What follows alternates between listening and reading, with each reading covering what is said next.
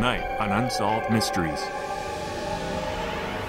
On a sunny afternoon in Boonville, Missouri, Janice Owen and her 8-year-old daughter Alyssa made their way home within an hour of one another. What happened next stunned this small community and left even the most seasoned cops shaking their heads in disbelief. Tina Creamer was getting a fresh start with a new boyfriend, but she was concerned because her ex-husband had allegedly been stalking her. Then on the night of August 10th, Tina and her boyfriend were murdered. Had Tina's fears been realized? Could this have been a case of love gone wrong? Where is 15-year-old Tricia Autry? At her Utah home, she spent many evenings at her computer. Then she suddenly disappeared. Did Tricia run away to meet someone she met over the internet, or was she abducted against her will? Join me for these stories of heartbreak and intrigue on Unsolved Mysteries.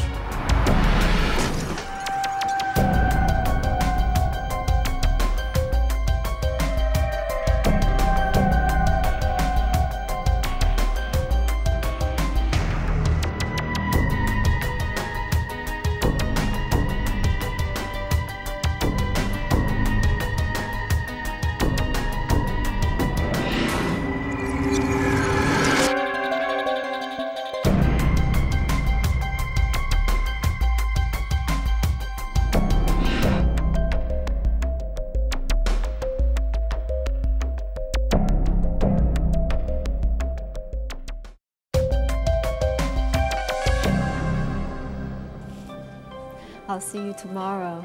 Make sure she It had been a routine Monday at Riverdale Care Center in Boonville, Missouri, population 8,200.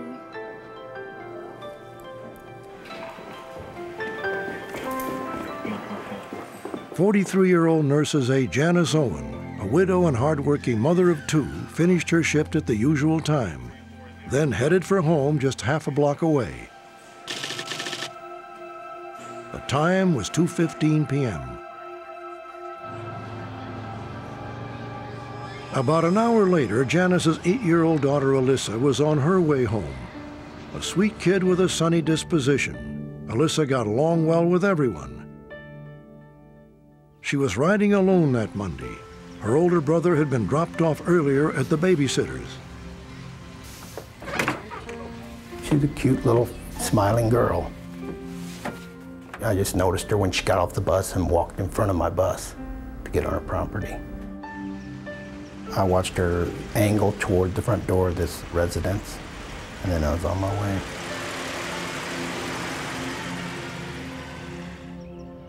Later that afternoon, Janice's mother stopped by to say hello. Janice? I tried the door and it was unlocked. Janice? Hello? She didn't answer me, so I walked on through the house, and she wasn't anywhere to be found in there. Alyssa's coat was on the couch, her backpack on the floor, but Frances found no sign of her daughter or granddaughter.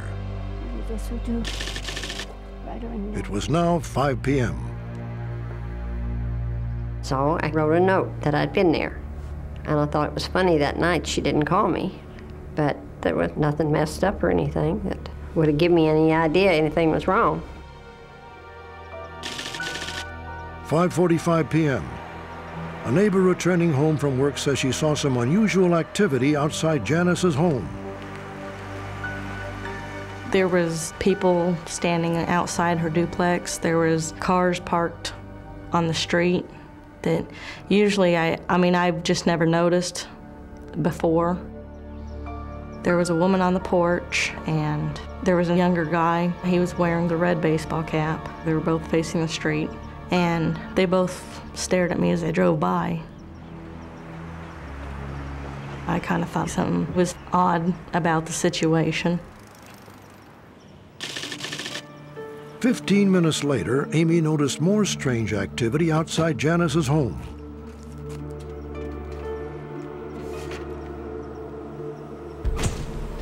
There was a white 4-door car in front of her house, but on the wrong side of the street. And I saw a different guy facing me, looking down towards my end of the street. My intuition was telling me there's something wrong, and I didn't know if it was domestic dispute or what it was. But the thought that severe harm would truly happen to anybody, that never crossed my mind. Janice Owen and her daughter Elisa had simply disappeared. And what happened between 3:15 p.m. and 6 p.m. that Monday afternoon at the Owen home would become the topic of much speculation. Police departments from 2 rural counties soon found themselves handcuffed by a puzzling case, the first of its kind in this area in 20 years. Even big city detectives called to assist in the case could make no sense of the evidence. The next day, Tuesday, 8:45 a.m. On the outskirts of Fayette, Missouri, just 12 miles north of Boonville, 3 employees from a local sawmill spotted something on the side of the road. Whoa, stop, stop, stop. Stop up. Back up, back up. Oh, stop. Stop, stop, stop. At first glance, they thought it was a mannequin. It turned out to be the lifeless body of a young child. Minutes later, the Howard County Sheriff arrived on the scene. There was no signs of any trauma or anything, so we called the coroner, and he arrived and could determine that she had probably been, at least dead 6 to 8 hours. In the well of Sheriff Paulson, Howard County Sheriff's Department. With no reports of any missing children locally, Sheriff Paulson contacted Boonville Police in neighboring Cooper County. Yeah, I'll check it out and I'll call you back as soon as I know anything. Okay. Detective Bob Welliver made calls to several schools and soon had an answer. Little Elisa Owen had been absent that day. It turned out to be her body found on the side of the road.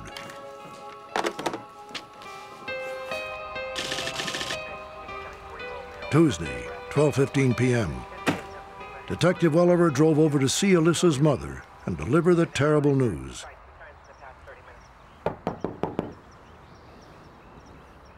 No answer. Suspicious, he went inside. Hello? Anybody home? Mrs. Owen? No sign of Janice Owen. I didn't see anything out of the ordinary that would give me any suspicions that there was a struggle. No signs of any blood, no signs of any kind of any trauma or anything. We did not see anything out of the ordinary at the house. Wednesday, Detective Welliver got a call from the coroner. The autopsy revealed Elisa had died of suffocation. Her mother was not only missing, she had become the prime suspect in a murder case. But what possible motive could she have? Friends say Janice adored her daughter. As the investigation continued, more perplexing questions surfaced about the events of Monday afternoon. Was the woman Amy Pulliam saw on the porch Janice Owen? Amy wasn't sure. She really didn't know her very well. And who were the 2 men? One wearing a red baseball cap, the other standing by the white car. She didn't know them at all. But Amy was sure of the time. 5:45 p.m., some 45 minutes after Janice's mother told detectives she stopped by the house and found it empty. Elisa? Excuse me, sir. Lieutenant Welliver, Boonville Police Department. Detectives began canvassing the area for more clues. Another neighbor reported seeing an older model dark-colored pickup truck parked near Janice's home Monday afternoon. Then an employee with a local waste disposal company came forward. He described seeing a similar pickup truck Tuesday morning on the same road Elisa was found, just minutes before the sawmill workers discovered her body. And as he went by, he was going slow, and I looked at him, he was looking at me, so I waved, and he didn't turn his head away or wave or nothing, just stared and just kept right on going. And the guy was wearing a red ball cap. Jeff Stacy never got a look into the bed of the pickup truck, but he thinks he knows what was there, the body of Elisa Owen. Jeff was certain she was not lying on the side of the road when he drove by minutes earlier. Whoever dumped her there had to have done it after 8:30, because I was through there and there's no way the spot she was laying that I would have missed seeing her. Was the man behind the wheel the same one reportedly seen at Janice's home on Monday? And was the dark green pickup truck parked near her home that afternoon the same one spotted near the crime scene Tuesday morning? Detectives searched for answers, but came up empty. Over the next month, they chased hundreds of other leads, dead ends at every turn, and still no sign of Janice Owen. Then on March 27, 2002, 6 weeks after Alyssa's death, tragedy struck again. Janice's body was discovered in a creek bed, some 12 miles from where her daughter had been found.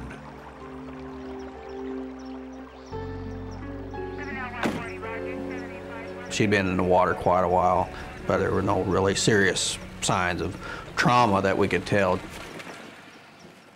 Everything she had on from work were still there. Her rings and necklaces and earrings and even her eyeglasses were still on her head.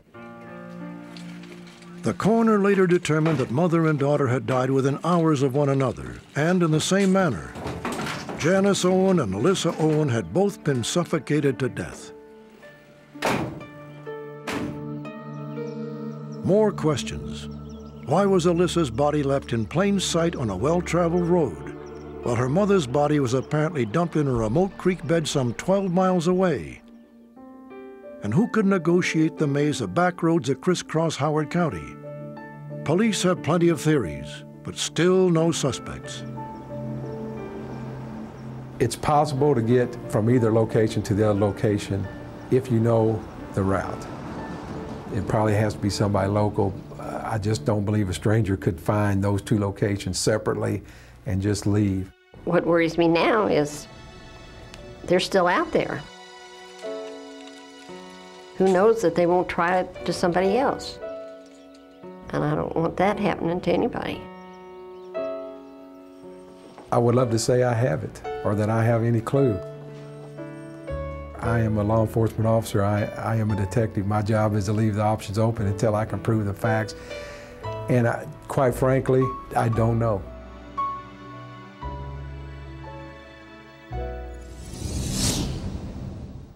Update. Shortly after we completed the story, there was a major development in the case. Police have arrested 25-year-old Angela M. Mize and her 18-year-old husband, Eric D. Mize. Each is charged with 2 counts of first-degree murder. The couple live in the Boonville area, and detectives believe they were the man and woman seen lurking outside the home of Janice Owen the day she and Alyssa disappeared.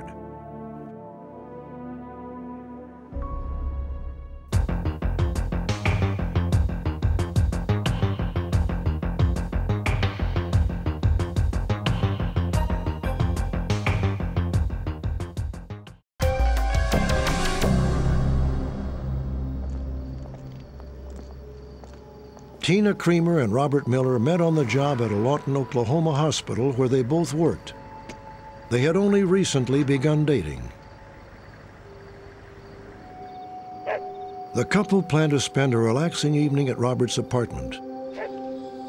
While he prepared dinner, Tina took a hot shower to unwind after a long day at work. They were not aware they were being watched. Robert's habit of leaving his front door unlocked would prove tragic.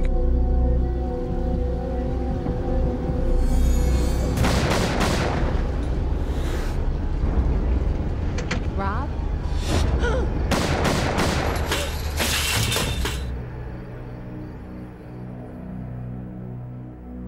25-year-old Tina Creamer and 26-year-old Robert Miller never had a chance. Just 5 days before her murder, Tina Creamer's divorce had become final. Tina and David Kemp had been married for 5 years. According to Tina, David began stalking her shortly after they were separated. Could their apparently turbulent relationship have anything to do with a double murder? Investigators turned to those who knew the victims for answers.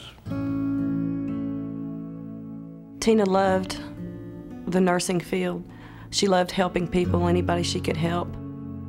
She did so much volunteer work for people that we didn't even know about till after the fact. According to some, Tina's life with David Kemp was apparently not very fulfilling. I don't believe they had a marriage. I don't believe they had a relationship. I know he had hit her. I know that he was mentally abusive. She had no self-esteem left till after she left him.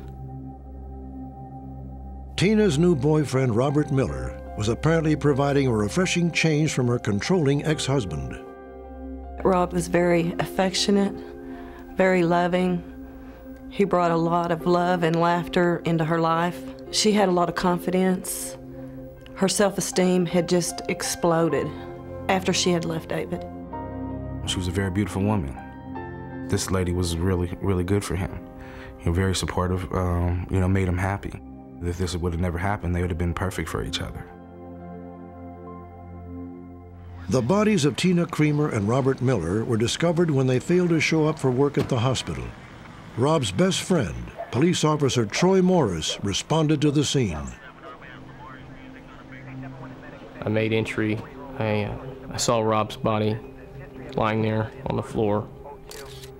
I was too emotional to continue on, still wanting to preserve the crime scene for our detectives. I backed out of the residence and chose not to go any further. After exiting the residence, I did what police officers aren't supposed to do. I broke down.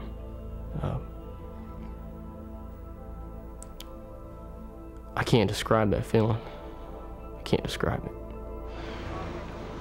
You know, it was about 11:30 last night. Tina's family learned what happened from a news report. My husband and I, which is her brother, was watching TV. TV didn't say any names, but it showed the apartment. And we just knew that it was them. Investigators processed the crime scene, and news of the murders began to spread. Many in Tina Creamer's circle had their suspicions who may have been responsible for the cold-blooded murders, and that suspect would soon come to the attention of the police. The first thing that led investigators to seeking the whereabouts of David Kemp was the fact that he had motive. He had made threats to kill himself and to kill Christina when they split up. Robert said on several occasions that David Kemp would come up to Comanche County Memorial Hospital and leave notes on Tina's car stating, if I can't have you, that nobody can. She stated to me a few days before the murders that it was the calm before the storm. Because of threats and letters, Rob knew that Tina feared David. And we would state to him, y'all be careful, watch out for him. Lock your doors. When detectives attempted to locate David Kemp for questioning, they discovered he had suddenly left town the day after the murders without telling anyone where he was headed. David Kemp was now considered a possible suspect. They speculated that when he received the divorce decree officially dissolving his marriage to Tina, it may have upset him. But would it have been enough to trigger the murders? Although police had no physical evidence to connect David Lee Kemp to the killings, they located a man who claims he sold Kemp a .45 caliber handgun. This person still had in his possession some of the shell casings that he had fired previously through that gun. He provided the shell casings to us, and we submitted them for forensic examination. Those shell casings that were known to be fired through that gun matched identically to the shell casings that we found in the crime scene. Conclusive proof that David Kemp's gun was the murder weapon. An all-out manhunt was launched to track down David Lee Kemp. But where was he? Investigators had exhausted all leads. Then, almost 2 weeks after the murders, a lucky break arrived from California. We were notified by California Highway Patrol that they had spotted David Kemp's vehicle on a highway just outside of Bishop, California. 1 Charlie 1 requesting wants on Oklahoma license Kemp's 1998 Dodge Ram pickup truck had broken down. The police indicated that there was no one around the vehicle. We faxed them a photograph of David Kemp and advised them of what he was wanted for. Then a man fitting Kemp's description was spotted walking along the same highway. Within a few minutes, they called us back and stated that they had tried to approach Mr. Kemp, but that he had fled on foot.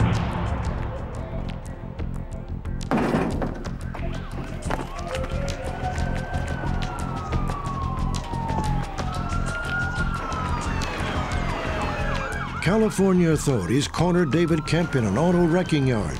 The suspected killer was trapped. David Lee Kemp, it's the police department. Step out so we can see you. I'm not going to jail, no way! Put the gun down, David. He began to wave the gun about and indicated that he wanted to kill himself. We're gonna try and help you, David. What can I do for you? Let us know, we gotta know. He made a few demands, but the one demand that he did make was that he talk to his mother on the telephone. Someone get this guy a cell phone. The request was accommodated. I'm sorry, Mom, I can't do this. Then, as Kemp said his goodbyes, he was momentarily distracted. Police sharpshooters armed with non-lethal projectiles saw their opportunity.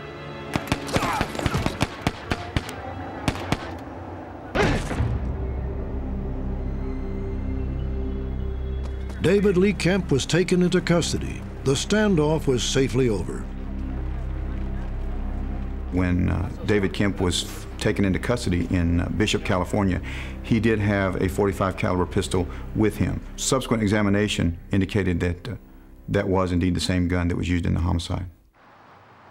Once extradited back to Oklahoma, David Kemp was assigned to the Comanche County Jail, where he would await trial for the murders of Tina Creamer and Robert Miller. When David was caught and brought back to the jail, we were very happy. We rested at night easier. We were glad he was back so that justice could be served.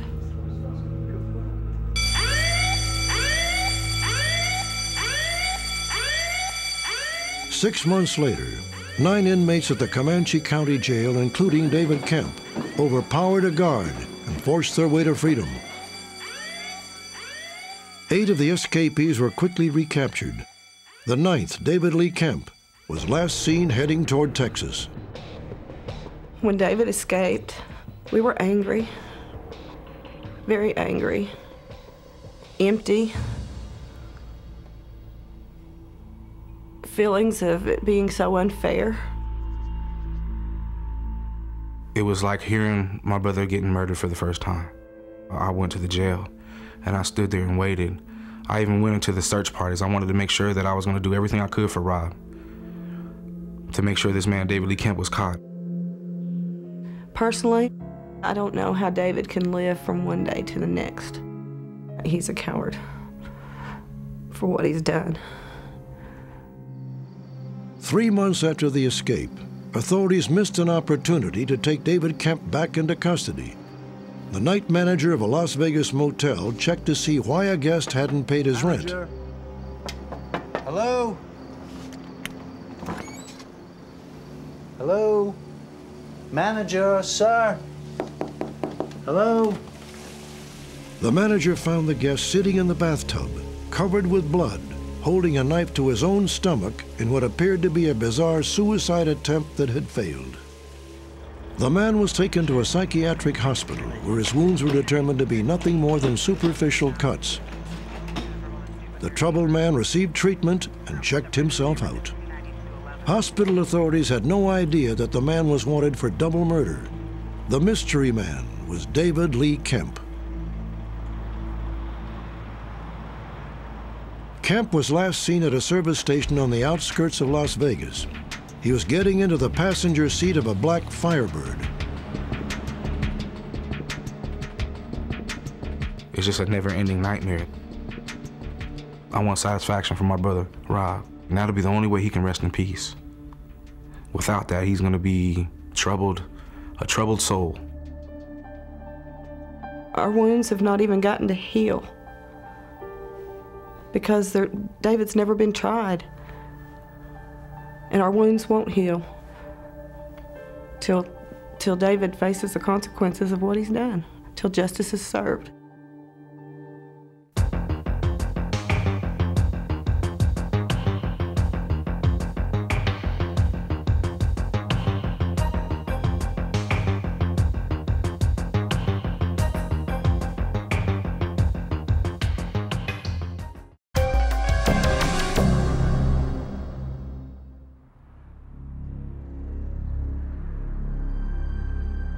June 24, 2000, Hiram, Utah.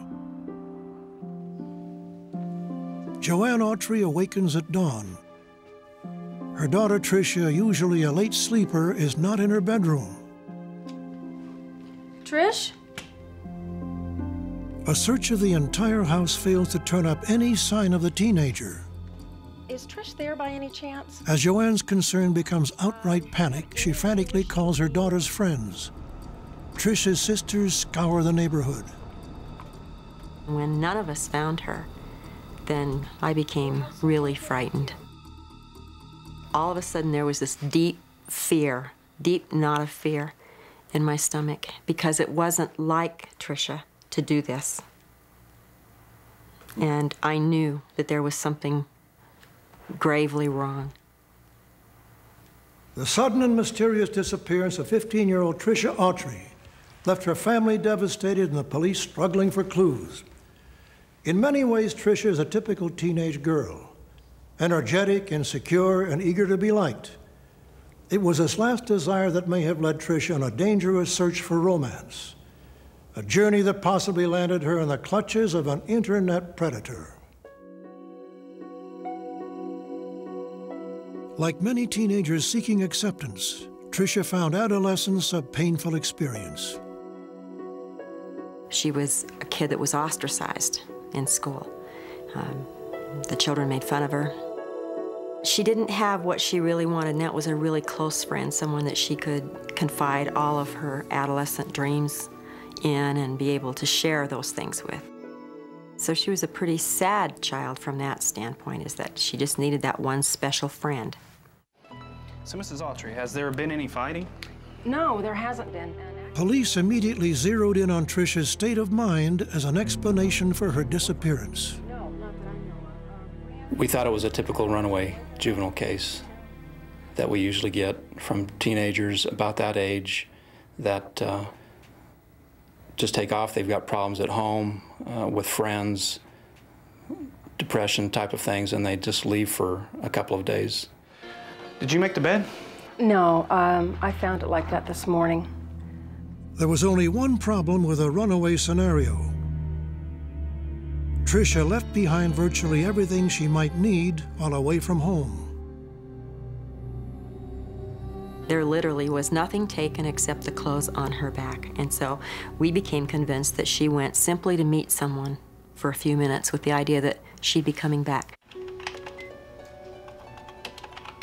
Tricia often hid from her unhappiness by creating elaborate stories, sometimes attaining secret liaisons with much older men. 2 weeks before her disappearance, the teenager told her family she had started a new story.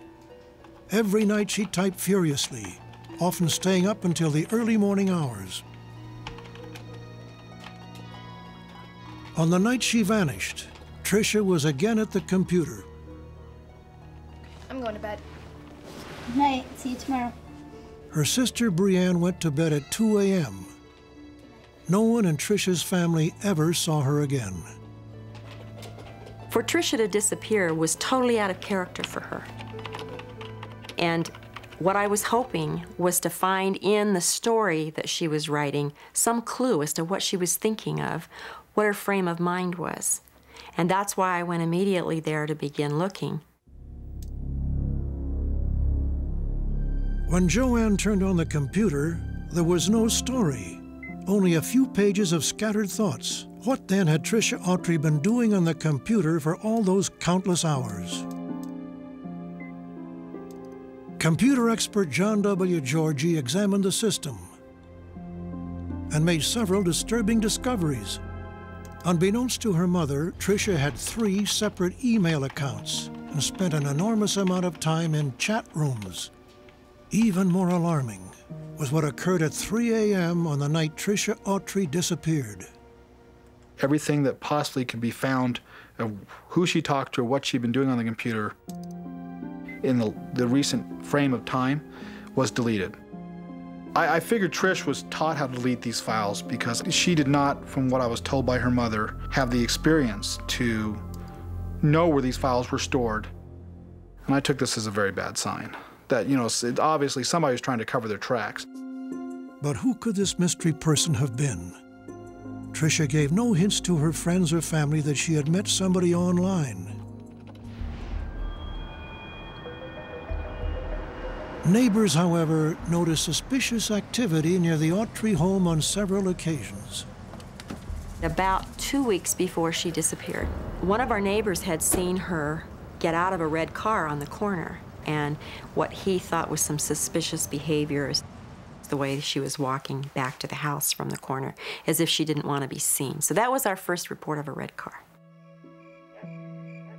According to another neighbor, the red car appeared again at 4 a.m. on the morning Tricia disappeared.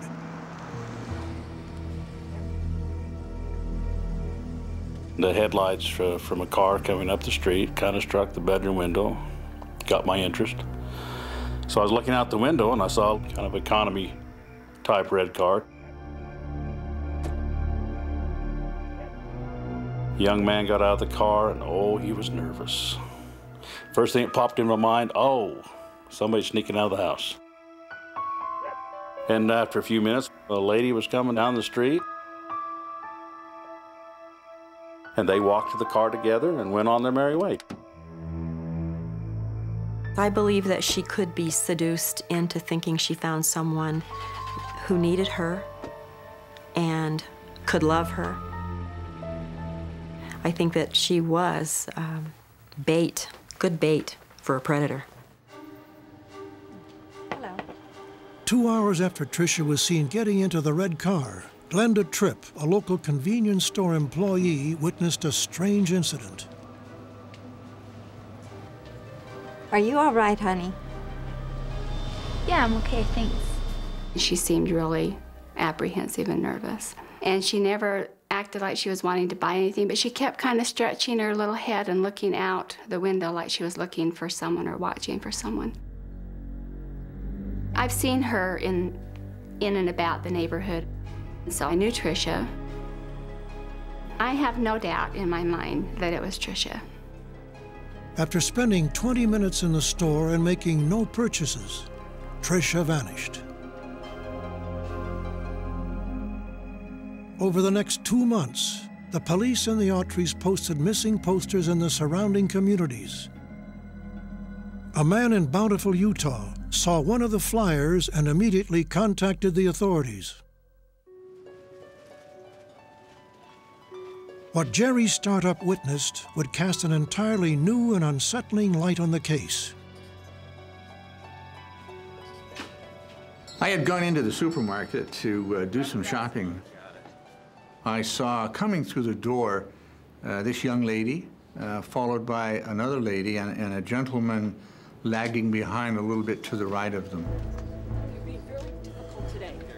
The man matched the description of the individual who was seen picking up Tricia from her home. Both he and the woman never let the girl out of their sight and constantly berated her in hushed tones. I looked a little bit closer and saw that her eyes were partially closed and her face was a little puffy. And I thought, my goodness, this young lady's perhaps been beaten or abused. I thought she was drugged. She had the appearance of being drugged. Was it Tricia? Yes. How confident am I that that was her? 100%. I know beyond a shadow of a doubt that was her. That was her. My feeling right now is she's probably being kept from coming back, either by force or by somebody keeping her sedated or on drugs or something that wants to keep her. I think this is an abduction type of situation. I don't think it's a typical runaway. For me as a mother, the greatest thing is this is a tiny person that I loved and nurtured and worried about, and I can no longer protect her. I don't know where she is. When I drive through town and I see things that we would have been sharing together, or activities come up that we commonly did together as a family, and she's not there, and there's no, I mean, sometimes it just, the grief just washes over you, and it takes your breath away.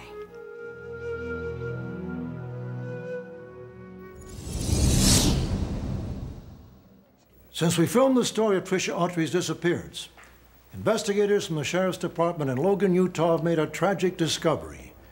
Tricia's case is no longer classified as that of a missing person. Sadly, it is now a homicide, and a suspect is in custody. 6 months after Tricia's disappearance, Cache County Sheriff's deputies became suspicious about the activities of Cody Lynn Nielsen, a maintenance man working for a wildlife research facility in Millville, Utah, 8 miles from the home of Tricia Autry. Near the time of Tricia's disappearance, Nielsen had been observed using a backhoe on facility property to dig deep trenches and refill them for no apparent reason. We contacted a cadaver dog team out of Duchesne County here in Utah. And we brought the dogs up to this site, and they were real interested, and they hit what they called hit on this one area right here that we knew that our suspect had been digging. And the dogs hit on this several times. About 7 different dogs hit on this. Sheriff's Department investigators began to dig with their own backhoe at the location suggested by the dogs.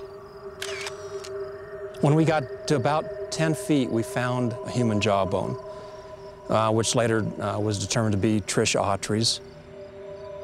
It was just nothing short of a miracle that we found that piece of evidence in that big of a hole. In other trenches, sheriff's deputies found more of Tricia's remains and clothing, some of which had been burned. For Tricia's mother, the news of the discovery brought great pain, but also a sense of relief. Primarily because of our faith, we know where she is now. Where before we wondered, we would lie awake together at night and worry about whether she was in the cold or whether someone was hurting her. It's probably been very agonizing, but also very validating because we knew that she did not run away.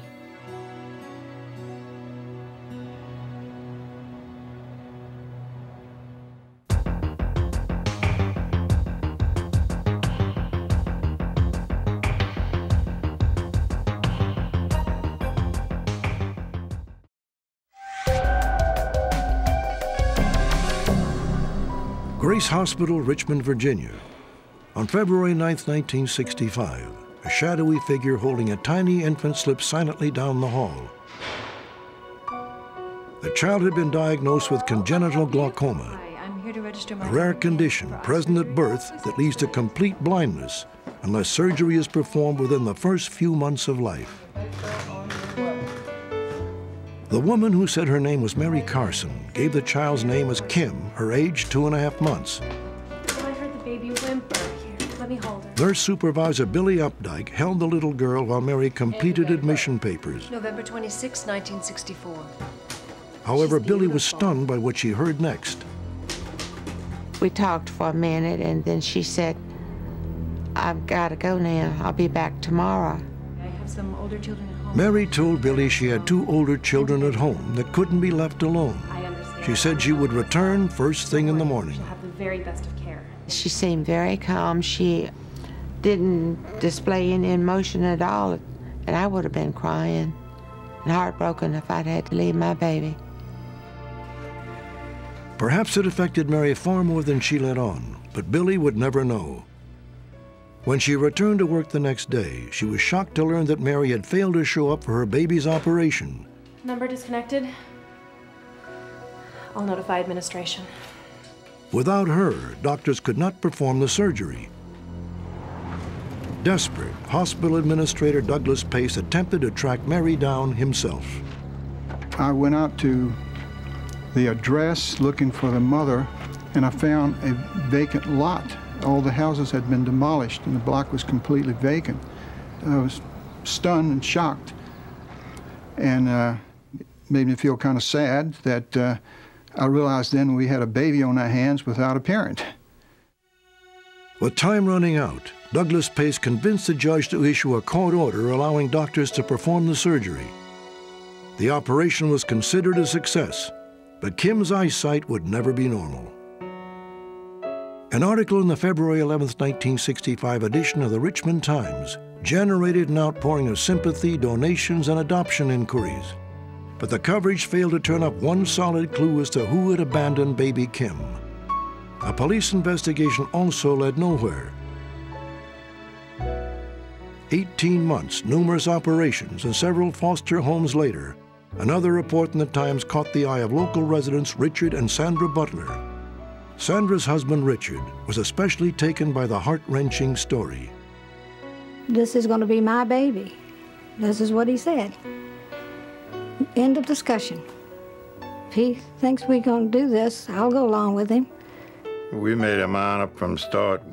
We wanted her, and we got her. Sandra and Richard opened their home and their hearts to the toddler they named Kimberly Dawn. Kim was treated exactly like the Butlers' two biological children, but her poor eyesight made life a constant struggle. I do remember being very angry, being very frustrated about not being able to go and do a lot of things that other children could do, which was hard because on one hand they wanted me to grow up very normal, but yet I couldn't do all the normal things. Despite her disability, Kim graduated from high school, attended college, and went to work as a teacher. In 1989, she married Michael Smith, a deputy sheriff. Over the years, Kim showed little interest in learning about her birth parents until she became a parent herself. Once I became a mom and had 2 children and could tell you to this day every moment about the day they were born, the time, how much they weighed, their birth dates, I started thinking I don't know any of those things about me. But it was more than curiosity that led Kim to search for her identity. As a baby, her son Tyler had suffered from repeated bouts of respiratory infections. Doctors feared the cause was genetic. That was kind of like the straw that broke the camel's back after going to several doctors and being able to tell anything they needed to know about Mike's side of the family. That was kind of what made me decide that it was time for me to start a search. If I could just find those answers to all those questions I have, and most importantly, find the medical history for my children and I, that's what I'm in search of. That's what I hope to gain. Kim is understandably concerned for the health of her children, yet she harbors no anger against her birth mother. We always were led to believe that she left me because maybe she couldn't afford the medical treatment I would need, having congenital glaucoma. I can't be angry at her about that. She could have not taken me to the hospital. She could have not registered me for the surgery. Therefore, I might not have any sight today. Kimberly Smith was dropped off at a Richmond, Virginia hospital on February 9, 1965.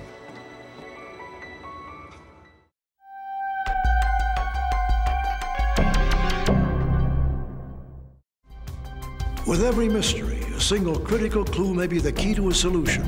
Perhaps you hold that key. Join us for the next edition of Unsolved Mysteries.